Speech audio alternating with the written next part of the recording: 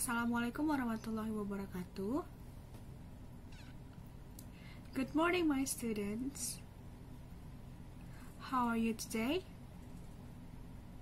I'm fine too, thank you. So, before we start our class today, let's pray to God. Begin.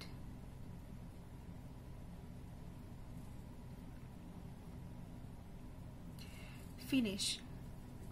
Alright, and I will check your attendance. Surya, Nadia, Jarna, Filia. Where is Filia? She's sick? Okay. Most of you is coming. I'm so happy because I thought that you excited on my class, you excited on study, you excited to study. So our today's topic is invitation. Do you know what invitation means in Indonesia? Raise your hand, please. Yes, Charna? Excellent. Invitation means undangan in bahasa Indonesia. Do you ever received an invitation before? Everyone, do you ever receive an invitation? Yes, Surya? What kind of invitation that you received? Pesta pernikahan, alright. Okay. When someone holds a celebration, usually they will invite family and closest friends to come to an event. Jika seseorang mengadakan suatu acara, biasanya mereka akan mengundang keluarganya, teman-teman terdekat, sahabat, teman sekolah, dan sebagainya untuk datang ke acara tersebut. And the celebration can be a birthday, wedding, or just an invitation to have dinner together.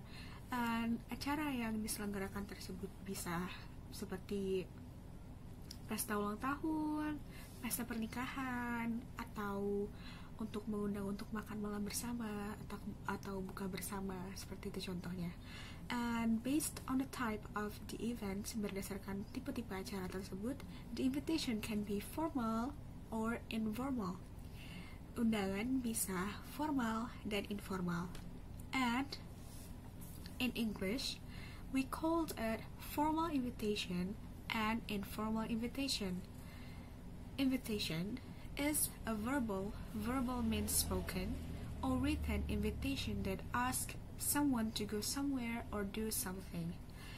Undangan bisa lisan maupun tulisan yang berisi seseorang ingin mengundang orang tersebut ke suatu acara atau mengundang orang tersebut untuk berpartisipasi dalam acara tersebut. An invitation can be either formal or informal invitation depending on the event. Dan itu bisa menjadi acara yang informal. It can be acara yang undangan yang formal maupun informal berdasarkan acara yang diselenggarakan oleh penyelenggara acara tersebut. And let's move on to the formal invitation. Sampai di sini ada yang kurang paham? Alright, you guys already understand about invitation. Now move on to the formal invitation. Formal invitation can be an invitation to a wedding, graduation ceremony, to the opening ceremony of the store. Formal invitation bisa saja formal invitation ataupun surat undangan resmi, bisa untuk undangan ke pesta pernikahan, ke pesta perpisahan sekolah misalnya, ataupun undangan untuk menghadiri suatu acara pembukaan suatu department store, mall, atau swalayan, atau toko-toko baju, atau a company, suatu perusahaan gitu. And because of its more rigid nature, This type has the following format. Ada format yang harus kita ikuti dalam menulis surat undangan resmi. On writing a formal invitation letter. The first is enter the name of the person who invited. Nama orang yang mengundang. Misalnya, saya mengundang kalian. Saya mencantumkan nama saya di dalam undangan tersebut, and then request to participate. Dan saya meminta kalian untuk berpartisipasi ataupun untuk datang ke acara saya. And name of person invited, seseorang yang saya undang. For example, I invited you, Surya. So I write your name, Surya. And then the purpose of the event, tujuan dari acara tersebut diselenggarakan, event date and time, tanggal dan waktu acara tersebut diselenggarakan, event location, tempat dari acara tersebut diselenggarakan, and request for answers. Saya meminta kalian untuk membalas undangan saya. Apakah kalian accepting or declining that invitation? And usually, formal invitation uses straightforward, stiff, and effective words. Formal invitation, surat undangan resmi, biasanya menggunakan bahasa-bahasa yang baku dan formal, bahasa yang lugas. Seperti namanya, formal invitation. And the invitation also contain detailed information about the event to be held. Di dalam undangan tersebut sudah terdapat informasi yang sangat jelas dan mendetail tentang acara yang diselenggarakan. And the invitation tone must sound friendly, and the writing format must be neat and formal. Surat undangan tersebut haruslah menggunakan bahasa yang baku, tentu saja baku dan bersahabat, dan tentu saja sopan, karena ini untuk acara resmi. Acara resmi ya. And there is a generic structure of formal invitation. There are third structure of the formal invitation. First is a receiver or two, nama orang yang dituju atau orang yang akan kita undang, seperti yang di format di atas tadi. And the second is body of invitation, isi undangan yang berisi subject of the event, nama dari acara. For example, birthday party, day or date, hari dan tanggal acara tersebut diselenggarakan, time, waktu yang ditetapkan, jam berapa, misalnya jam 2, jam 3 siang misalnya. And place, tempat di mana acara tersebut diadakan, contohnya seperti di hotel, di rumah gitu. Tempat harus kita cantumkan dengan jelas. And the sender or from, orang yang mengirim undangan, nama kita sendiri, siapa yang mengirim undangan tersebut. Sampai di sini ada yang kurang paham? Apakah ada yang kurang jelas atau ingin dimengerti lebih lagi? Alright, I thought that you already understand about formal invitation. Now let's move on to the informal invitation. Informal invitation are usually distributed to family or close friends for events that are more casual and informal. Surat undangan tidak resmi biasanya kita undang kepada keluarga kita, sahabat, teman sekolah, untuk acara yang tidak resmi dan informal dan casual. And for example, an invitation to a birthday event or an invitation to have dinner together. Contohnya seperti undangan pesta ulang tahun, undangan untuk makan malam bersama ataupun buka puasa bersama untuk teman-teman seletingan SMA, SMP atau SD atau TK. Kita bisa menggunakan format dari informal invitation. And unlike the formal version, the informal invitation format is not bound by rules and is freer. Tidak seperti formal invitation yang kita harus mengikuti formatnya, yang harus ada nama, tempat, semua dengan jelas. Di informal invitation ini kita bisa menulis sebagaimana kita suka, Tapi dan juga tidak ada format yang harus kita ikuti. Dan display invitations can be colorful using colors and funny illustration. Tampilan yang kita tampilkan di dalam undangan informal invitation ini boleh banyak warna, kayak kita bisa menggunakan variasi warna yang berbeda-beda agar lebih menarik dilihat, dan kita bisa menggunakan funny illustrations, of course, because it's informal. Penggunaan warnanya, dari tampilan warnanya sendiri dan funny illustrationnya, kita bisa membuat bagaimana agar selalu itu menarik. Tidak seperti formal invitation yang kebanyakan berwarna yang netral, seperti warna putih contohnya. But ada suatu hal yang harus kita ingat. Of course, there is some information that must still be included on the invitation so that the recipient understands the intent and the purpose of the invitation. Meskipun ini adalah informal invitation, surat undangan tidak resmi, kita harus tetap mencantumkan tanggal, waktu, tempat, pengirim, penerima, semuanya agar dan tujuan agar penerima bisa jelas untuk apa surat ini, dari siapa pengirimnya, kapan, dan tujuannya apa. And informal invitation must at least contain the following information. First is sender or organizer of the event. Siapa pengirim dari surat tersebut? Seperti yang kita ketahui, kita harus mencantumkan nama dari kita dan untuk siapa. And second, the purpose of the event is held. Tujuan dari acara tersebut diadakan. For example, today is my birthday, so today I make a birthday party and I invited all of my friends, all of my family to come to my birthday party. That is the purpose of the event. And the last one is a number that can be contacted to inform attendance.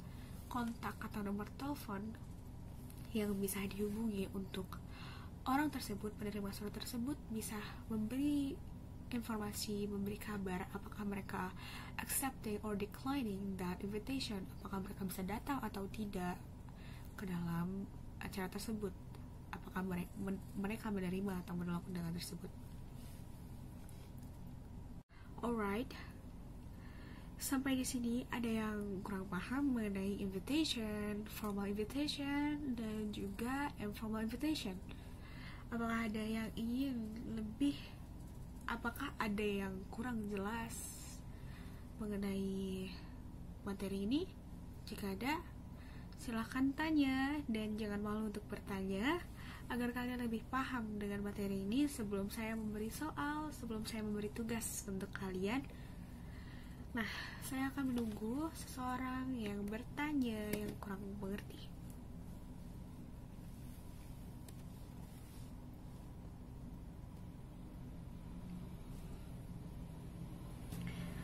Baiklah, tidak ada yang bertanya, dan I thought that you already understand about formal invitation, about informal invitation, about all of this. So now I'm gonna give you an example about formal invitation and informal invitation. First is formal invitation. Right, you can see the picture right here. Formal invitation. The name of the sender is Mr. and Mrs. John L. Smith, and cordially invite you, Victoria and Philippe, to celebrate the marriage of Heather married to Michael Francis at their rehearsal dinner, Thursday, 27th of June 2013, Royal Gala Room, Harrington Hall at 7:30 p.m. RSVP, June 9th, 2013, black tie. Apakah kalian bisa membagi ini ke dalam structure yang sudah kita pelajari, yang mana yang body, yang mana yang sender, yang mana receiver.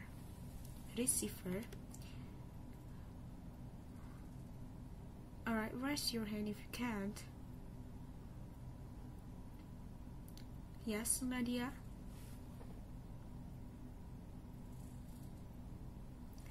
Alright. Thursday for date. Excellent, Nadia. Give an applause for Nadia. Everyone, how about others? Alright, I'm gonna ask you, what RSVP means? Because you are not asking me, that's why I'm asking you. RSVP, what is it means? Can you explain to me? Can you tell me what RSVP means? No one knows? Okay. That's why you have to ask me if you don't know. RSVP is from French, berasal dari bahasa Prancis, yang mana artinya répondez s'il vous plaît. Alright, repeat after me. RSVP, répondez s'il vous plaît. And it means please respond or please reply. And in Indonesia, it means tolong dibalas gitu.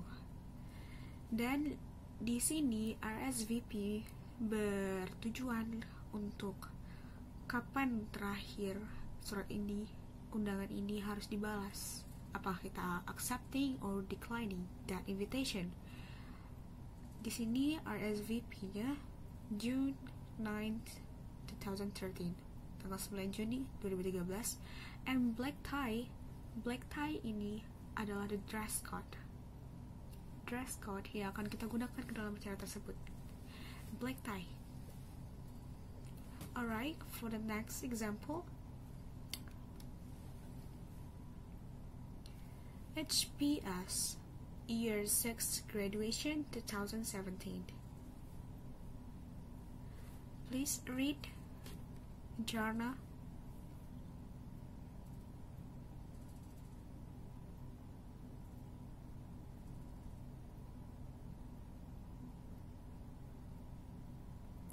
Excellent, give an applause to Jarna.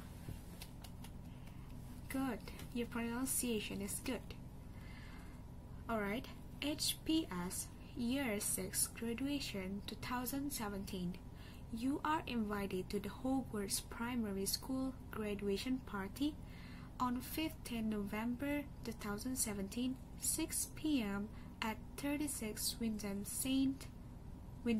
Wyndham Street, Alexandria, NSW 2015, RSVP by 1st November 2017 to events@hogwarts.com.au.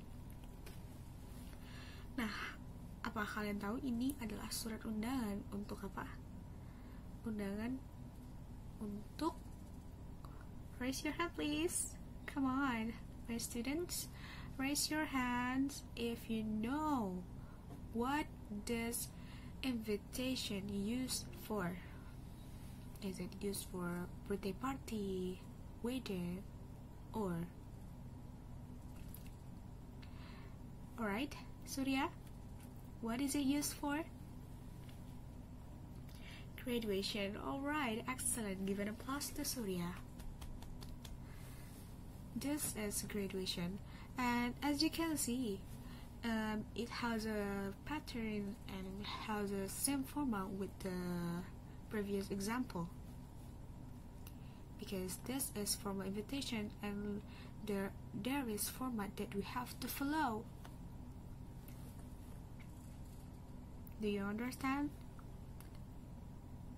Alright, now let's move on to the informal examples, informal invitation examples.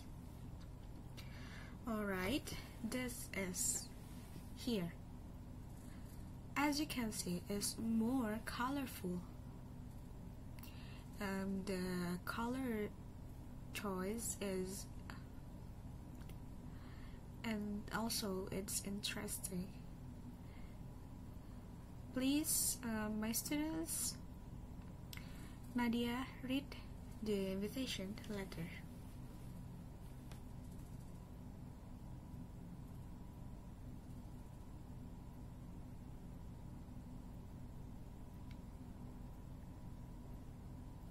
Alright, well, Nadia, your pronunciation is good, but you have to learn more again and again to make it better like native speakers do. Alright, Ho Rahul Kara 27 August 2011. Dear Rahul, will you give me the pleasure of your company at a party on 28 August 2011 at 8 p.m.? You will be glad to know that I have been selected for NDA both in the written and in viva. Please let me know over phone if for some reason you won't be able to come. Hope to see you at the party. Yours sincerely, XYZ. You can see there is a different pattern, different format with the previous example before, with the formal invitation. It used Dear Rahul, more friendly, more freer, it's freer, and the display is colorful, and there is no RSVP, but the XYZ just used please let me know over phone, because they are friend, they are best friend or your family. Just let me know over phone if for some reason you won't be able to come. Alright, now let's move on to another example. Alright, this is more colorful than before. To all friends, you are invited to my birthday party, Saturday, November 10, 2014 at 3 p.m. in Pahlawan Hotel. Please come to my birthday party, Anton. This is clear. Ada nama pengirimnya, kapan diselenggarakan, di mana jamnya, siapa pengirimnya, siapa penerimanya, dan ini untuk semua temannya. Dan ini sangat fun illustration and more colorful karena banyak balon dengan banyak warna. Alright, sampai di sini ada yang ditanyakan? Tidak ada. Alright, you already understand about the material. Now I'm gonna give you an exercise. I will give you 5 minutes. 5 minutes to complete the exercise, to answer the exercise. Start from now. Alright, time is over. Please, my students, read the invitation letter.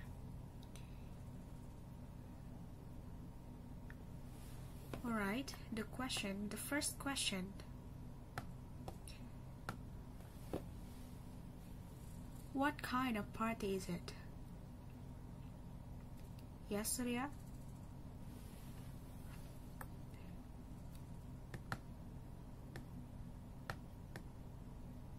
A birthday party, excellent. Second question, please, Nadia. When will the party be held? When? When the party will be held? On the 20th of June. Excellent. And the third, please, Charna. Where will the party be held? Where will the party be held? A. At Deering Bay Estates Clubhouse. Excellent. And the last question is RSVP stands for Répondez s'il vous plaît, which means, please answer these questions, my students, because we already discussed about this. What is RSVP means? Yes, raise your hand, Nadia. B. Okay, excellent. Please reply. Excellent.